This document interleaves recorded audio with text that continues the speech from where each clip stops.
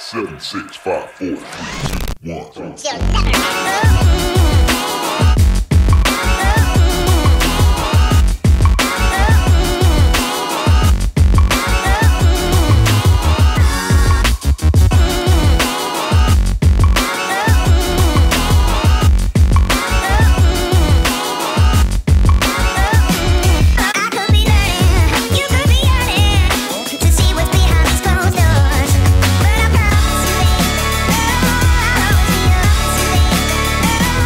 What's up, guys? Back 2 days in a row with the vlog, so I'm feeling very confident about the content that's being created, and I want to keep this momentum going. Today I want to focus on a men's cut. Now the men's cut that we're going to do is one of my clients, so it's going to be a very salon friendly cut. Nice, kind of taken in on the sides and then shorter, but with a lot of texture on the top. I have a really cool texturizing technique that I'm going to show you guys called channeling, if you haven't ever done that before. I know that a lot of clients out there ask for it, so if you didn't know what it was, now you will. If you did know what it is, it's a good little refresher to use the technique. Also, he has a pretty wicked cowlick in the back of his head, so I want to show you guys how to make that look more uniform, kind of make it go together. So a lot of things going to happen in this haircut today. Make sure you post in the comments below. Let me know what you think. I love seeing those comments. Here we go with our technique. Thanks for watching. There's a lot of texture in it, which I think I like. I think I just want a little more style. Okay. But you like the kind of shorter with texture. I like it longer, but like this length and more is good. I mean, even a little shorter was okay, but okay. What about on the sides? This should be a little, a little tighter, and especially back here. Okay. And you used to do this cool thing where you just follow your hairline, and then match the other side. Okay. Because it's like weird. This top part, do you want it to grow longer than it is? Maybe a little. A little bit? Just a little. So we'll just texturize that. Okay. Does that sound good? The sides will take in a little bit. Okay. Cool. All right, guys, so we're going to get Mark draped up. Thank you to MinervaBeauty.com for the capes. I love the quality of them. We're going to start off using our 3-guard on our Andis Master Series clipper. And I'm just going to work all the way up to the parietal ridge and then kind of slightly pull the clipper out as I get to the parietal ridge, which is going to build up that nice graduation line in the haircut. And what I want that graduation line to do is follow his head shape. So I wanted to keep a little bit of weight right at his recession point. You can see where it kind of goes back just a little bit. So I wanted to leave that length in there so that when we style the hair, you know, it gives a little bit of a cover up at that point. But I also like the look of the style that way as well. Then I'm going to work the clipper through the back. Now this is my 3-guard, like I said before. I didn't want to go too much tighter than that because if you look at Mark's the perimeter line of his haircut, it gets pretty weak and it also has some cowlicks. So he's got a lot of hair, but most of his hair is on the top of his head. Around the edges, it's definitely a completely different density. So I think that's something you'll find in a lot of men's haircuts that you do. It's like you can really see that difference. In a women's cut, you can't really see it that much, but with a men's cut, you can definitely see that his density is a lot lighter around the edges. So just go through and work it. And now I'm going to go in with my Mizutani Solid. This is a Blacksmith Fit Solid scissor. It's one of the newer scissors from Mizutani. It's titanium finish, so it's got that black look to it. But it's a 7-inch blade. I love this for scissor over comb. It's got a lot of power. And I'm just going to go through and now blend that graduation that I created. So I like doing a lot of scissor detail work. I go through with the clipper just to get most of the work done, get my length the way that I want it. And then I go in and I customize it with the scissor. The difference for me between a scissor and a clipper is a clipper is going to kind of pass over a lot of hair at once, but it kind of rides each ridge of the head. And a scissor is going to give you a little more fine-tuned detail because you're not cutting as much hair at once. So obviously I can work that comb around the ridges of his head, keep the balance feel to the haircut, and that's pretty much it for that. Now I'm going to go through and I'm going to saturate the hair and start working the back crown area. Now I'm going in with my Mizutani DB20 scissor. This is a 5.7-inch scissor. I love this for any precision cutting that I do.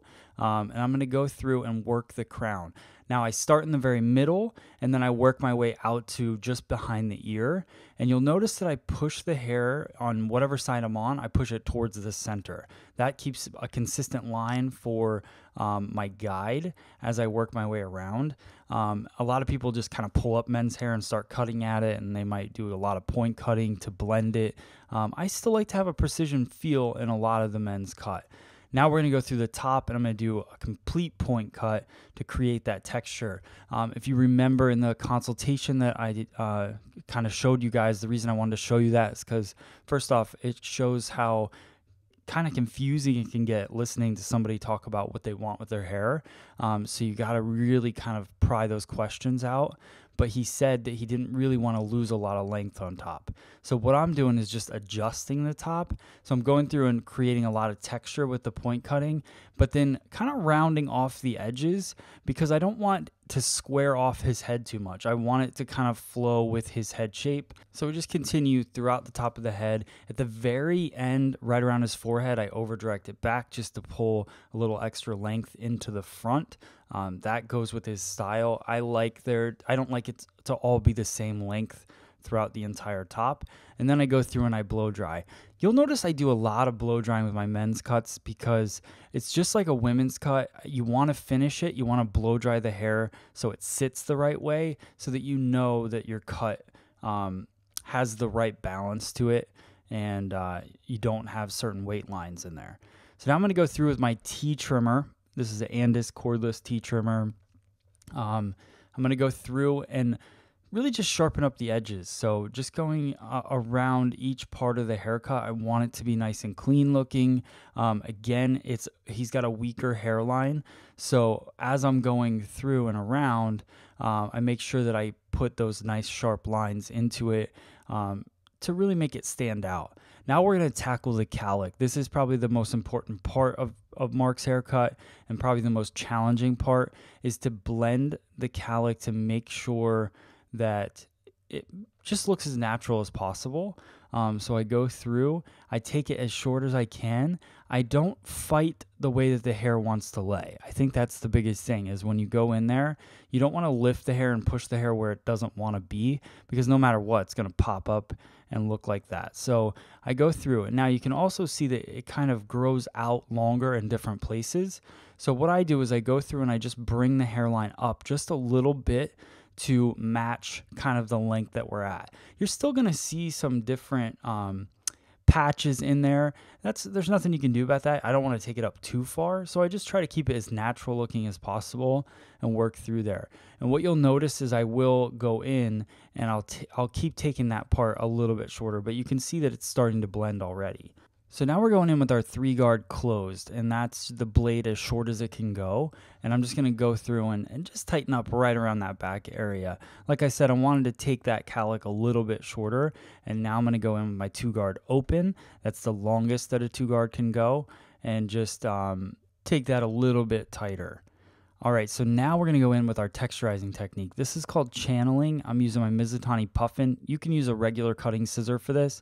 You just want to make sure that you open and close the blade as you slide it across.